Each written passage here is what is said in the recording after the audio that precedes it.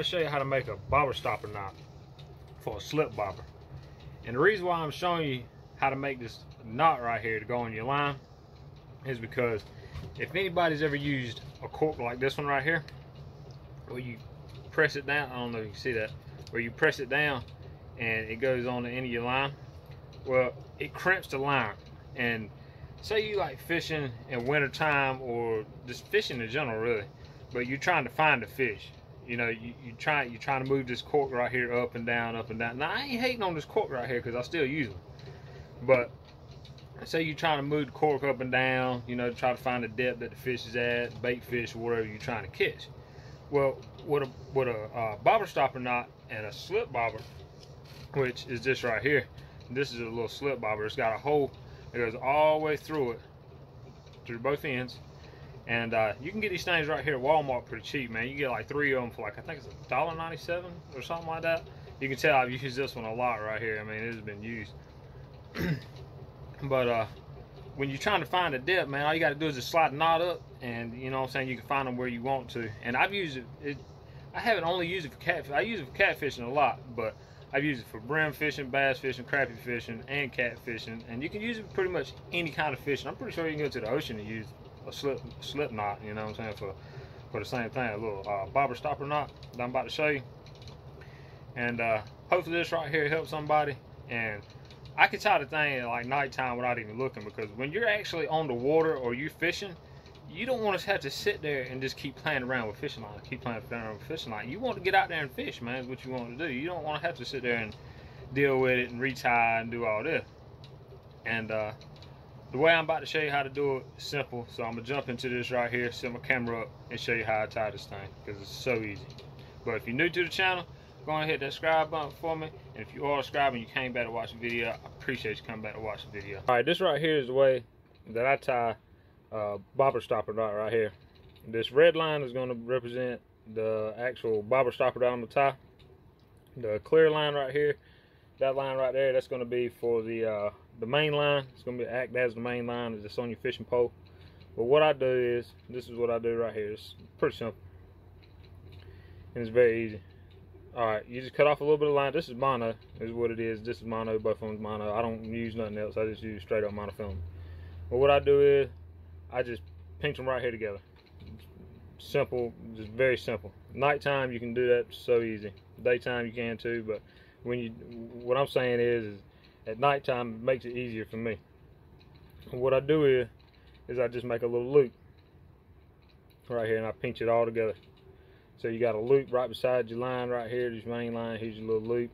If your main line was out the way and you weren't holding on to that, all you did was this right here. This is all you're doing. You're just taking a line and just pulling it back together, and you're just making a simple little loop, like you're gonna tie pretty much like you're gonna tie an overhand knot, you know what I mean? Just like that right there. But instead of doing that, you just make a little loop. And I'm just holding all that together. That's what I'm doing whenever I do it. What I do is I take my my ring finger, my middle finger, and I hold it, and I hold this beside it. Now you got your main line and this line. You want these to be kind of parallel. And the next thing I do is I use my thumb and my index finger to wrap that tag in around the main line and on the inside of the loop, just like that. And you're still just holding it all together. Hold every bit up together, and then you might have to adjust your fingers a little bit. But once you get the hang of it, it automatically, your fingers will do it, and you just keep wrapping. Sometimes I wrap it like 5 times, sometimes I wrap it 6 times. Sometimes I really don't even know how many times I wrap it when I'm out there in the water. But once you get done wrapping it, you just take your little tag ends right here, and what you do is you just want to pull it straight down. That's all you want to do, is just pull it down. Just keep all your line and everything out the way, and you just pull it down, man. My hands are a little bit sweaty right this second, but you just pull it down. You can pull it as tight as you want to, so it'll be cinched onto your line a little bit better. But this just for demonstration purpose, to show you how I do it. And another thing is when you are making this knot, if you wet it, when you wet mono, it pretty much makes it a little bit more better than when you're trying to cinch it all down. instead of just doing it when everything's dry. But you just cinch it down, and what you do is, as you cinch it down, you can pull as tight as you want to get it as tight as you want on your main line.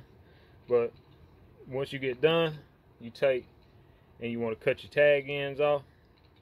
Let's see if I can't cut these tag ends off, man. I ain't got nothing to really cut these tag ends off with. Oh yeah, dude, I got a pair of scissors right here. Hold on.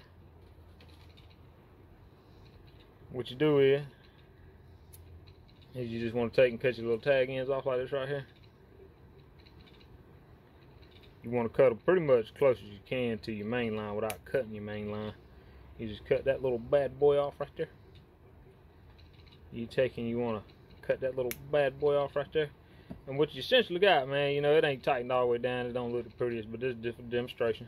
But when it's just tightened all the way down, it'll look real good. But what you got here is you got your little bobber stopper knot. And what you do, and what you can do is you can just move up and down your line. And let me show you right here with this cord. You just stick your line right here in the end of your cord right there, and it'll come out the other side once you push it far enough. And then what you got right here, that's what you got. You got your bobber stopper. But all that right there needs to be tightened up. You know, like I said, that's for this demonstration purpose. If you don't tighten it, you see what'll happen right there. If you look at it real good, it's wanting to come untied. But if you tighten it down, you know what I'm saying, it won't do that. But I was trying to show you quick right here how to do it. But what essentially happens is, let me zoom out right here a little bit.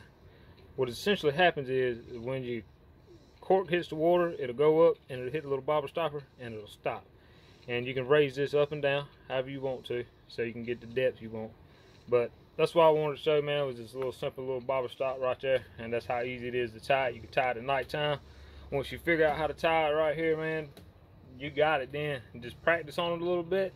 Next thing you know, you be tying it with your eyes closed. And it's so simple. And it works for all kinds of fishing, man. It'd be very useful when you get out there to fish. And I appreciate everybody watching.